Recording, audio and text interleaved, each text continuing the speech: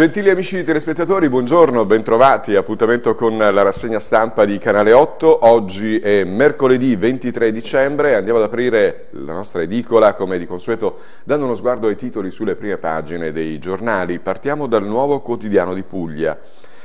Infermiere droga la paziente per rubarle gli anelli, arrestato. Vergogna all'ospedale Vito Fazzi di Lecce, la sicurezza dei ricoverati è un optional. Il blitz della polizia, dopo la denuncia della donna, nell'armadietto le fiale per sedare e i gioielli.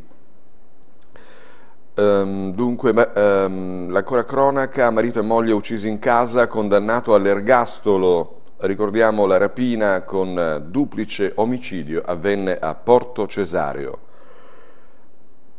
Il commissario anti-Xylella dopo lo stop della procura. Silletti dal ministro, non so più cosa fare, meglio che io lasci. In auto verso la festa, si ribalta, muore sul colpo a 20 anni. L'incidente a tarda ora tra Minervino e Palmarigi. Il giovane era da solo. Associazione di Galatina nel mirino della procura, lucrano sulle rette dei piccoli ospiti, sequestri milionari nella casa famiglia. Fondo pagina, cultura, arte e politica, qui tutti parlano ma nessuno ascolta nell'intervento di Tito Schipa Junior, figlio del grande tenore. Il vescovo, a Lecce solo i poveri fanno solidarietà, i ricchi non dividono. La strigliata di D'Ambrosio, arcivescovo di Lecce, chi ha molto non tende la mano. La delibera dalla regione Puglia, scusate, 5 milioni di euro per le borse di studio. La scelta, TAP assegna i contratti per costruire il gasdotto. Calcio, Ciullo è sensibile, basta fischi a Lecce. L'analisi, l'Italia laboratorio politico dell'Europa. Passiamo alla Gazzetta di Lecce. Minervino, l'auto si schianta contro un muro, muore a 20 anni. Davide Corvaglia di Specchiagallone stava facendo ritorno a casa. L'incidente ieri sera intorno alle ore 22 lungo la strada che porta a Palmarigi. Anche il sindaco sul luogo della tragedia. Porto Cesareo, ergastolo al killer dei coniugi. Vincenzo Tarantino avrebbe compiuto il duplice omicidio a scopo di rapina. Nel giugno di un anno fa, marito e moglie furono massacrati nella loro villetta nella Marina Ionica, appunto a Porto Cesareo, a colpi di piede di porco. Nell'aula un lungo applauso dei presenti al momento della lettura della sentenza. Lecce narcotizza la paziente per rubarle gli anelli. Arrestato un infermiere dell'ospedale Vito Fazzi. Ancora da Lecce, una senza tetto aggredisce il titolare del bar Baldieri. Sempre dalla nostra città, altro rinvio per le auto nel centro storico. Il report qualità della vita e scontro politico sulla classifica.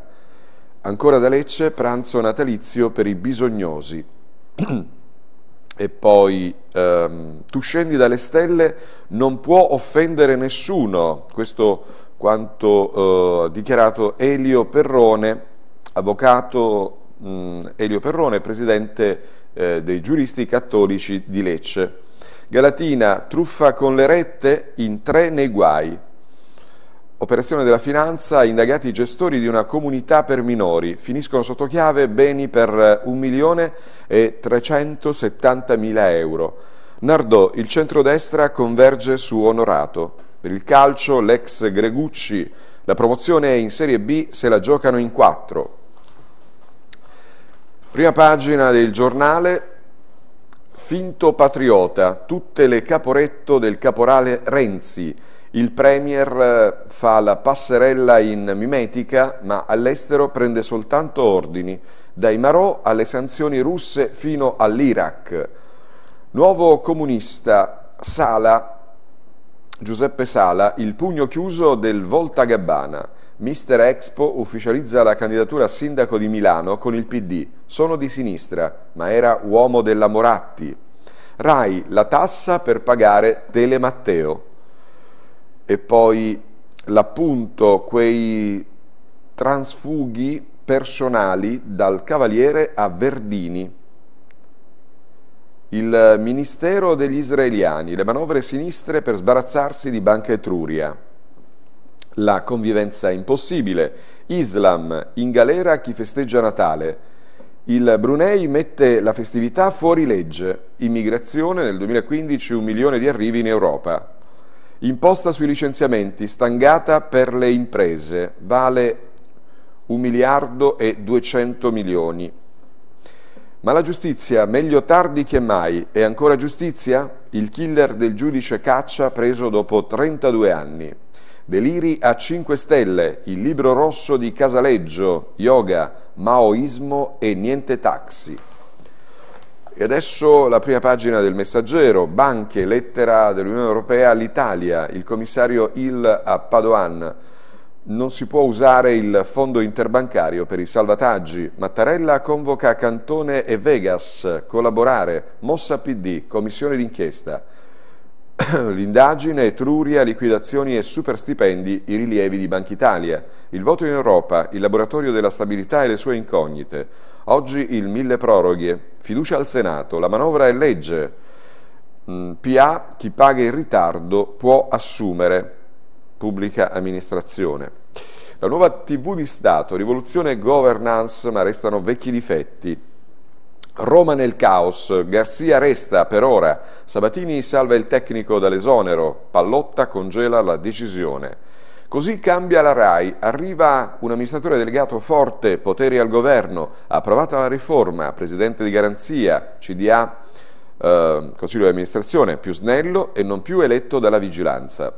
Viale Mazzini, il digitale nemico della lottizzazione. Il killer del giudice preso dopo 32 anni. L'attacco al califfato, Iraq, la rivincita delle truppe anti-ISIS. Passiamo alla prima pagina della Gazzetta del Mezzogiorno. Il caso Lecce, narcotizza paziente per rubarle gli anelli. Arrestato un infermiere nel reparto di neurochirurgia del Vito Fazzi.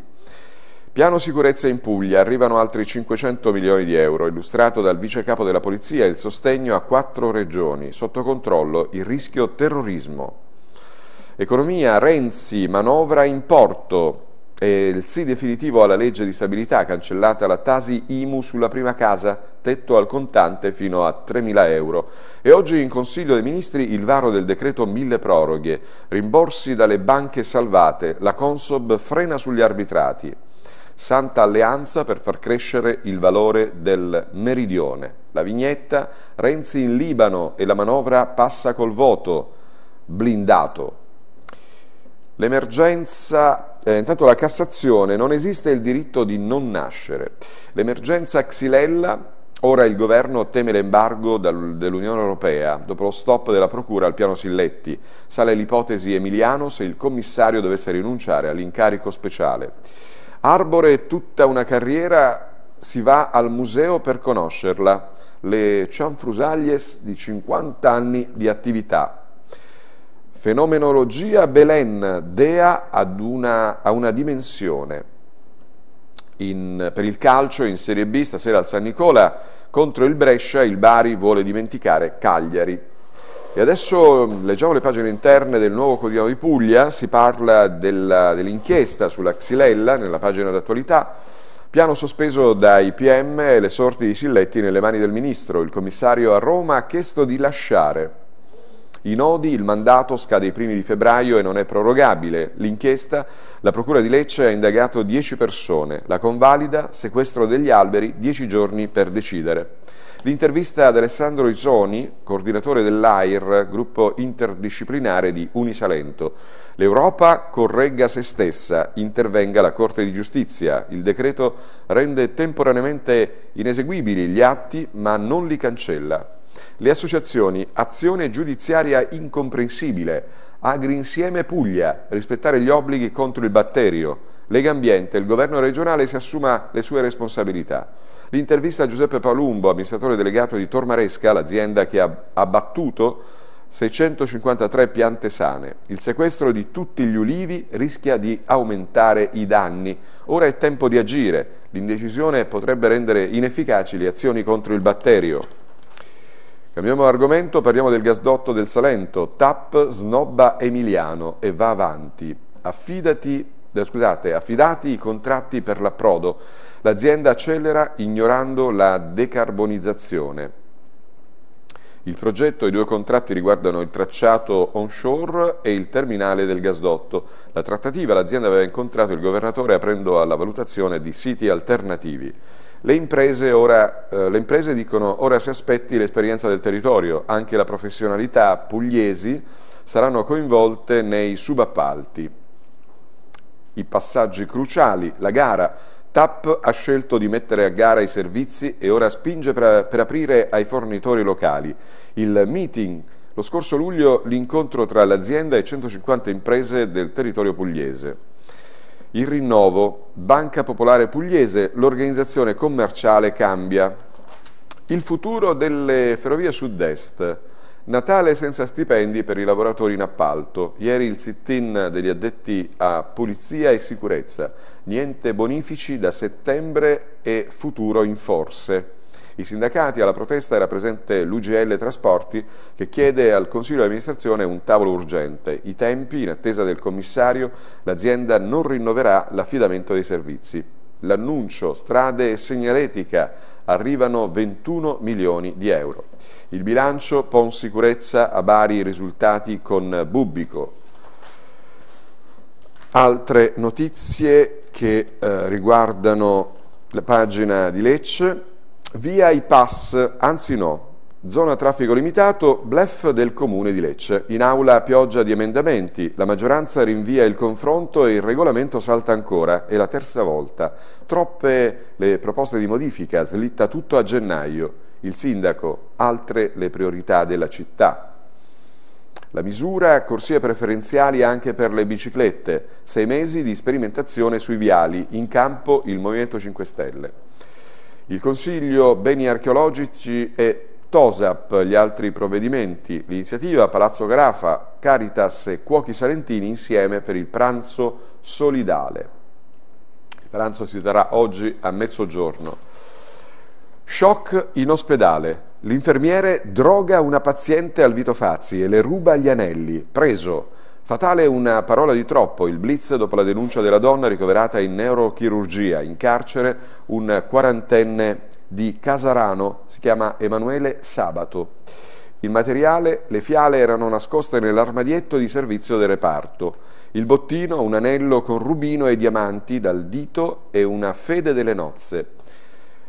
Il protagonista nella rete della polizia, la tecnica ha aspettato che la donna in ospedale dopo una caduta restasse sola per iniettarle un medicinale e addormentarla. Il colloquio, guardi, mi hanno rubato l'anello. Sì signora, sono ricordi importanti, ma lei gli aveva parlato di un solo furto. Il reparto, il primario, parte civile per i danni, primario Alessandro Melatini, risarcimento per l'immagine lesa. I rischi, il medico ha stilato un rapporto sull'accaduto ma non si esclude che la fiducia dei cittadini verso la sanità pubblica si sia incrinato. Rabbia e paura, furti a raffica in corsia, i pazienti lasciati soli. Lo sconcerto e gli episodi negli altri reparti, Tribunale del Malato e Will, ora più protezione. Sotto tiro bisogna controllare di più nei luoghi dell'intero ospedale.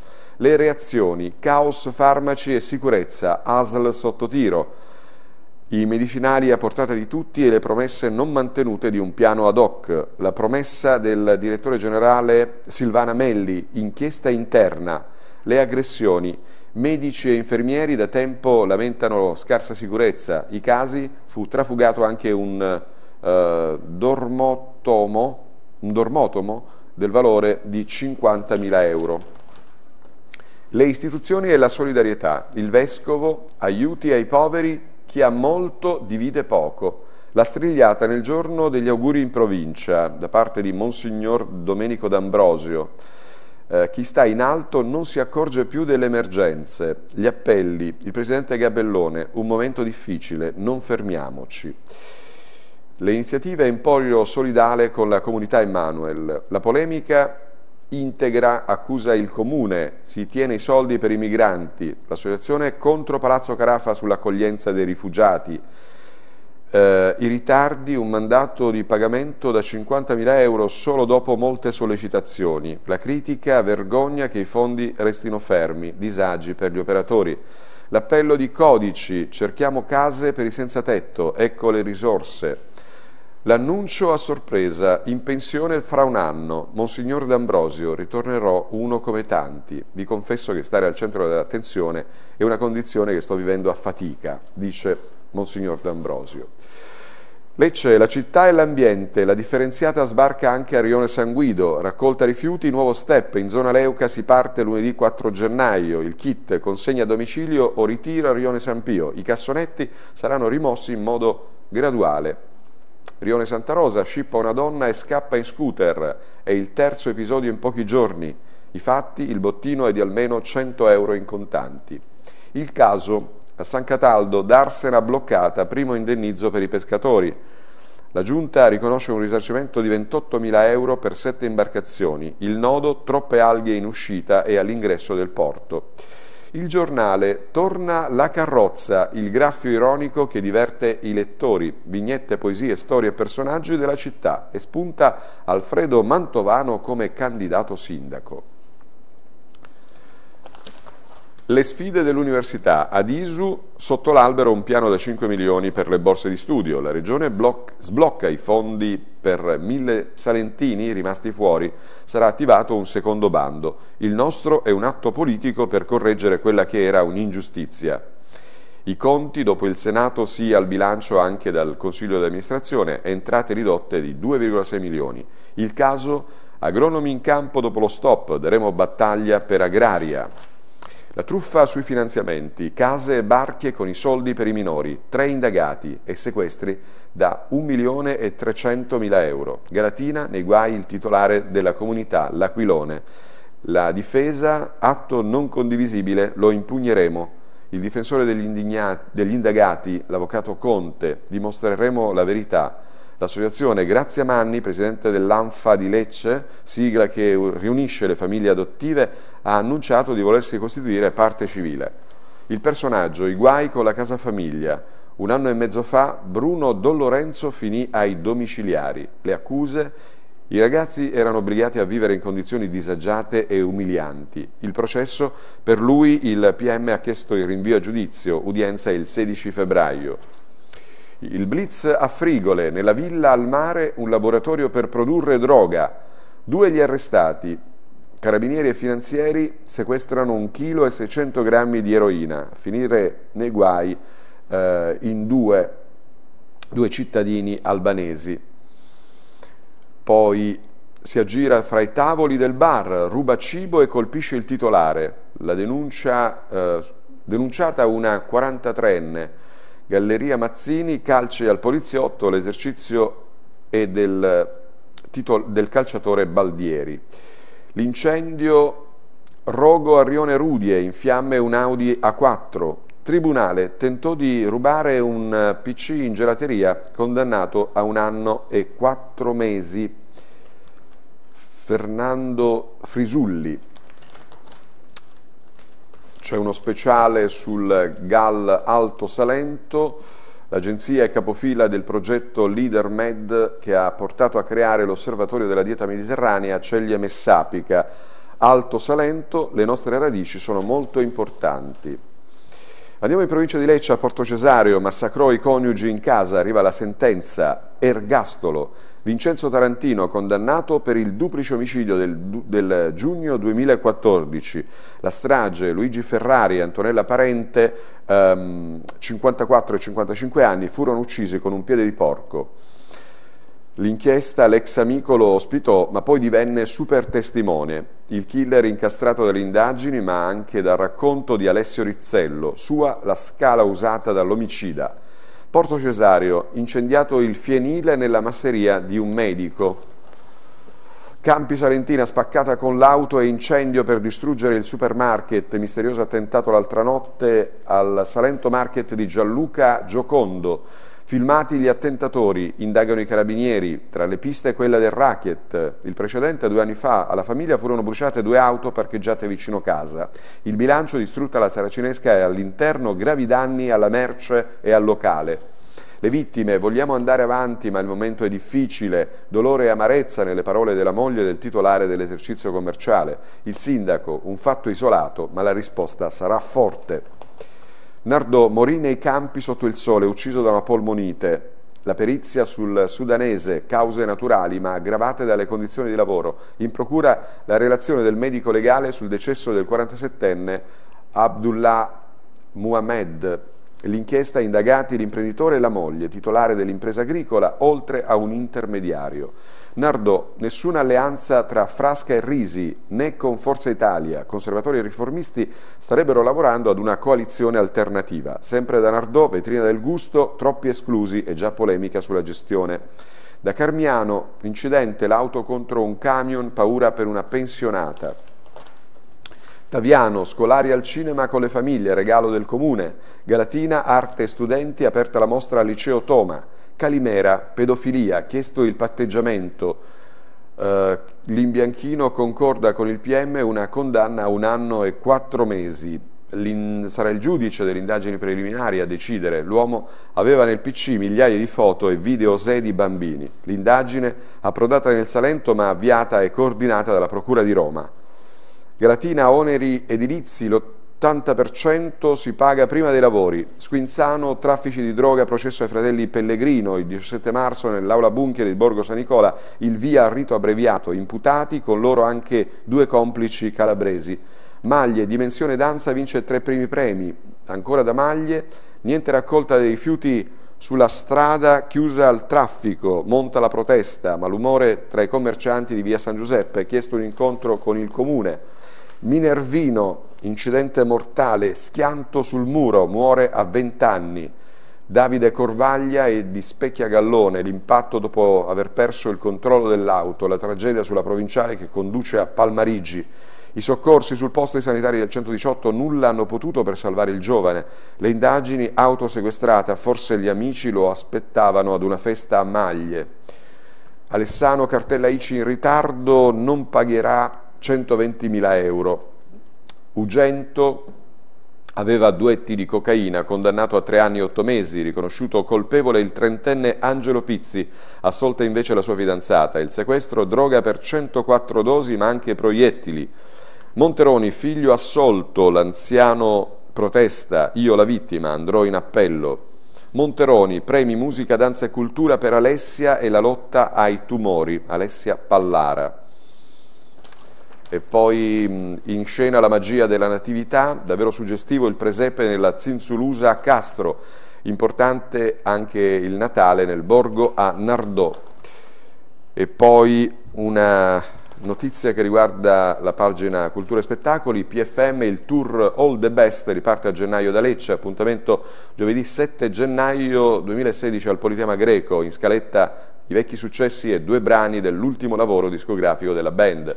Taranta, omaggio a Pasolini, Cantieri Coreia e Orchestra Popolare insieme per celebrare i 40 anni della scomparsa dello scrittore. Dibattito, musica tradizionale e danza, spettacolo ai Cantieri Coreia di Lecce. La pagina dedicata al calcio, parliamo del Lecce. Braglia ha ragione, la squadra va aiutata. Gli ex Ciullo e Sensibile appoggiano la richiesta del tecnico che ha invitato i tifosi a non fischiare il Lecce. È giusto supportare Papini e compagni, ma pure loro devono abituarsi alle pressioni. Al pubblico il compito di sostenere, ma serve pure il temperamento dei calciatori leccesi. La priorità ora è fondamentale recuperare Moscardelli. I giallorossi sono in vacanza. Come è noto, la ripresa del torneo è fissata per il weekend del 9 e 10 gennaio del nuovo anno, in occasione dell'ultima partita del girone di andata. Il Lecce sarà impegnato in trasferta sul campo della Lupa Castelli Romani. Ultima notizia riguarda il meteo, vediamo che tempo fa in Puglia. L'alta pressione continua a dominare incontrastata, portando un'ennesima giornata di sole e bel tempo praticamente ovunque. Vanno segnalate soltanto un po' di nubi sparse sui settori settentrionali del Gargano, ma si tratta di nubi alte e stratificate, del tutto innocue. Qualche velatura di passaggio è possibile anche sull'estremo sud del Salento. Altrove sole dominante e assenza assoluta di nubi. Temperature massime mediamente comprese tra i 10 e i 18 gradi, ancora valori superiori alle medie. Attenzione agli sbalzi termici perché le minime scenderanno tra 1 grado e 12 gradi. Per quanto riguarda le tendenze del tempo, per domani, vigilia di Natale, alta pressione ci garantisce un'altra giornata di sole. E poi dopodomani, giornata di Natale, il 25 dicembre, ancora protagonista l'alta pressione sulla nostra regione con un Natale all'insegna del sole e del bel tempo. Bene, abbiamo concluso per la rassegna stampa, è tutto, appuntamento al prossimo spazio dedicato all'informazione alle 13 con la prima edizione in diretta del TG8. Grazie a tutti voi per averci seguito, una buona giornata, arrivederci.